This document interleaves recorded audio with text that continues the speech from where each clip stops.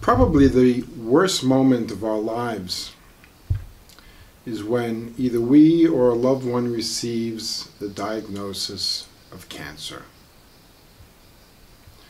It's a moment truly we face panic. But some of that is unnecessary. And the words I have today is for newly diagnosed cancer patients or members of the family. Yes, cancer is a very scary word. It's a scary process in negotiating oncologists and other doctors. There's tremendous confusion, propaganda, competing points of view.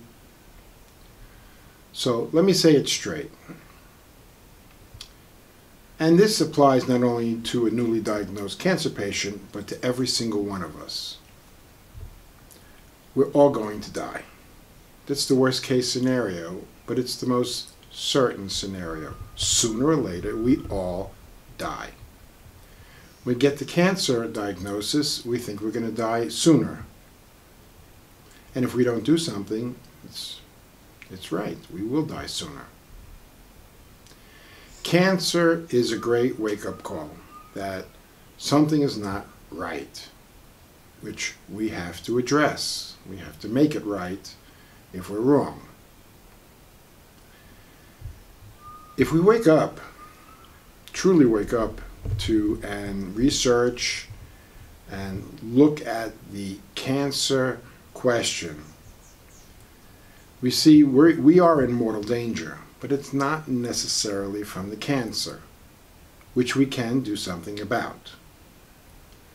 The first great divide happens between mainstream medicine and what it will do for you and alternative or complementary medicine and what that can do for you. Cancer, yes, is dangerous. Most often we find out very late in the process, but there is time to do something about it. The entire point of view of mainstream oncologists is to either use chemotherapy, which is very toxic, everybody knows it, radiation therapy, which is also extremely toxic, and surgery. Those are your three basic options. None of these things address the cause of cancer. They don't do anything to change the cause, your own individual personal cause. Or addressing a human problem in the body with toxicity as a treatment is slightly barbaric to extremely barbaric, depending on your point of view, promises suffering, and beyond 5 years in terms of life extension, about 2 to 3% of cancer patients will last beyond 5 years. So you will die with normal cancer treatments, and will die maybe not tomorrow, next month, in 6 months, but death is coming, whether it be from the cancer or increasing the toxic load of the body. Cancer treatments along these lines, you go to a hospital or a clinic and you get treated for X amount of time. Of course, with chemo, it can be very stretched out, radiation stretched out.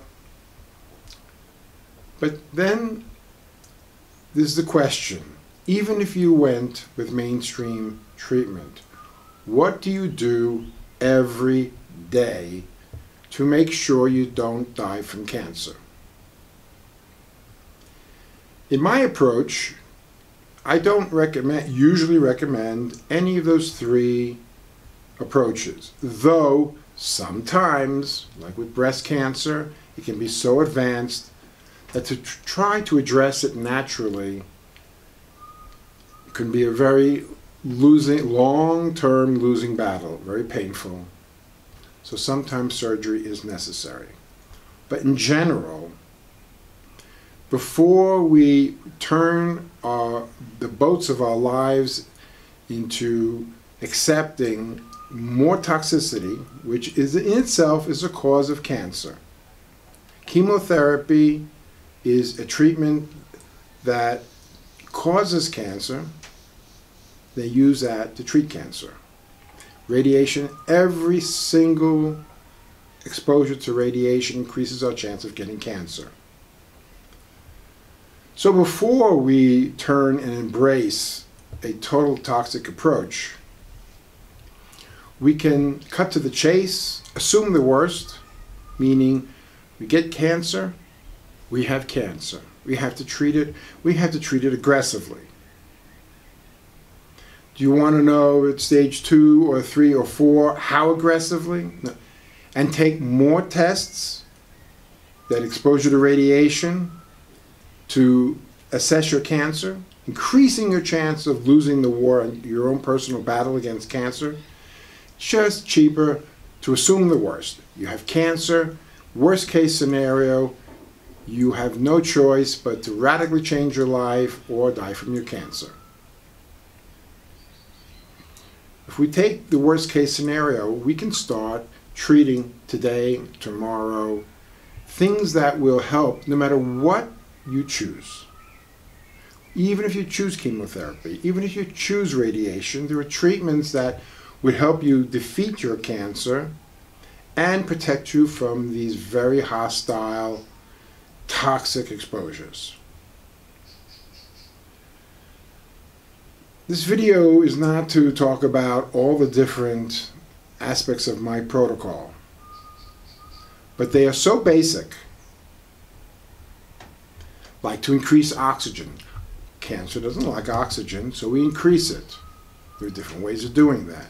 Hydrogen, carbon dioxide, magnesium, selenium, iodine, all of these things we can start bringing into our bodies that will help address the different causes of cancer, including getting a handle on our breathing. Slowing our breathing down increases our oxygen. There are many things that make sense to do no matter what your diagnosis. Makes sense to continue to drink water, so it makes sense to learn how to breathe right, and many other things that are basic and simple, safe, effective. So yes, it's scary, but there are very basic, hardcore solutions that will address the causes. And if we successfully do that, we really increase our chances of surviving cancer.